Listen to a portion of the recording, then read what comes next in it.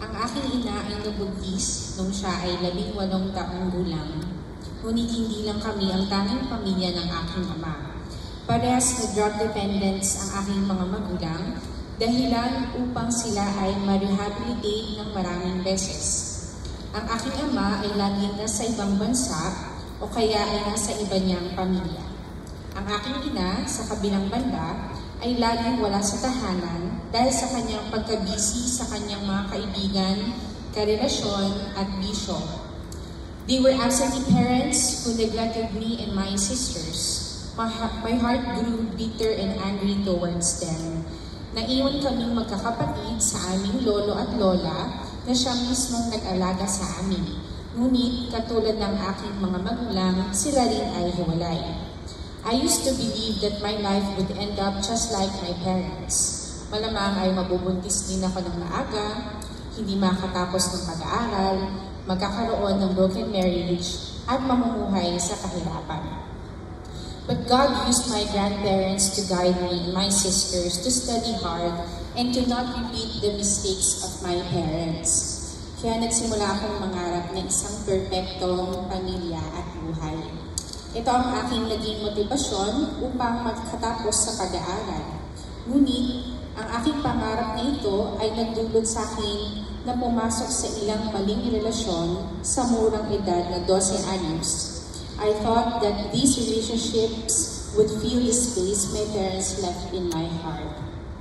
In 2011, ang aking kapatid ay naimbitahan ng kanyang kaklase na mag-attend ng isang Sunday service sa isang community church. Sumama ako at sa araw na iyon ay natutunan namin ang pagmamahal ng Diyos para sa amin. We both decided to surrender our lives to Jesus and accept Him as the Lord and Savior of our lives. Nagsimula kami mag-attend ng Bible studies and services. Kalaunan, nagsimula na rin kami mag-serve sa church. I was a Sunday school teacher and I also used my voice to sing for God. Doon ko nakilala si Jethro, ang aking kasintahan of almost 9 years. Nagplano kaming magpakasal, bumili ng sarili naming bahay, mamasyal sa buong mundo, magkaroon ng mga anak, mag-adopt ng mga ligaw na aso at pusa. I just knew that I would spend the rest of my life with him. Eventually, both Jethro and I started attending CCF in 2018. Sumali ako ng small group and Glorious Road program noong 2021. And as I grew deeper in my relationship with God, little did I know that He was also preparing me to endure the darkest time of my life. Isang umaga ng January 2022, nagising ako sa isang tawag na pumanaw na si Jethro dahil sa isang accidental fall sa kanyang tinitirhan. Gumunaw ang aking mundo. I lost the love of my life. I lost the life that we had together. Nawalan na rin ako ng ganang mabuhay, pero ayoko pa rin nga mamatay. Sa loob ng 6 na buwan, hindi ako pumunta sa simbahan dahil pakiramdam ko walang makakaintindi sa akin. Nakaramdam ako ng galit sa mundo. I questioned God. Nasaan siya sa mga panahong nangyari ang mga bagay na ito sa akin? Bakit ang isang mabuting Diyos ay pahihintulutang mangyari ang masasamang bagay sa mga mabubuting tao? I strove to be a good person. I served Him and shared the gospel to others. Paano hinayaan niyang mangyari ang mga bagay na ito? But the more that I contemplated on it, the more God opened my eyes to the reality of life. Lahat tayo ay mabubuhay at mamamatay. Pero anong klaseng buhay ang mayroon ka? The purposeful or the wasteful life? Out of desperation and sorrow, I uttered my shortest and most sincere prayer. Tulungan mo ako, Panginoon. And God answered. In July of that year, I decided to live again. Nanumpa ako sa Diyos na kahit na hindi niya ibigay sa akin ang kinabukasan na ninanais ko, I will still commit to be used by Him for as long as I live. I recommitted my life to Jesus. When I made that decision, I couldn't understand how I was able to move forward without Jethro. Sa mga oras na iyon, Naramdaman ko ang pag-agapay at pag-comfort ng Panginoon sa akin. Binigyan niya ako ng bagong puso. Nais niyang mamuhay muli ako, ngunit hindi para sa aking sarili, kundi para lamang sa Kanya. I started reaching out to friends who might be grieving or in pain. I spent time with friends, listening and praying for them. Pero hindi ito naging madali. From time to time, I would remember Jethro and break down in tears. Grief has no timeline.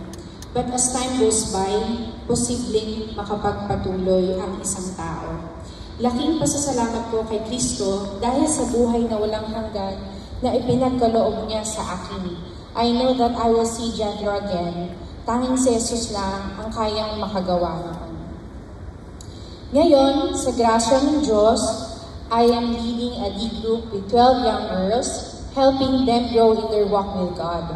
God is also using me in the sports ministry where I share God's Word to a volleyball group.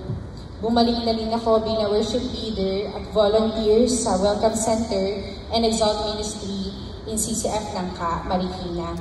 And most importantly, I am now being used in Parang High School, my alma mater, to minister to the lives of the students.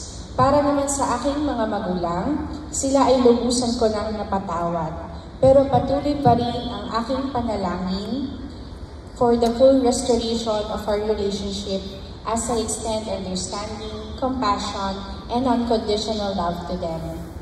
I have lived a very hard life, ngunit may ibang plano ng Diyos para sa akin. Pinahintulutan niyang maranasan ko ang mga trahedya upang ang kanyang kalakasan at grasya ang makita sa aking buhay. The enemy meant to hurt me, but God is turning it around for my good and His glory. Ako po si Ella Villarreal, once an abandoned child, but now made complete by my Heavenly Father. I'm still hurting, but I am no longer hopeless. To God be all the glory. Praise God, praise God. Alam mo, bago din ating pag-praise ni Ella, napaka-importante mo ito yung malalaman mo that you are humble. Dahil hindi na yung issue yung tungkol sa iyong sitwasyon. Ang issue, ano yung gusto ng Diyos. Amen po? So pag-pray po natin siya, kasi hindi madali ho yan. Narinig ko nga po yung kwento niya. Naiyak pa ho ako eh. Kasi hindi mo madali, parang, isipin mo, parang ang namatayan ng asawa. No? Bagamat iba yung asawa, pero hindi mo siya madaling pakiramdam. So let's pray for her. Thank you, Lord Jesus. Thank you, Lord, sa buhay ni Ella. Thank you, Father God, for allowing us to hear her story and her journey with you. Salamat, Panginoon, kayo po magpo-protect sa kanya. I pray, Lord, to keep her focused on you, always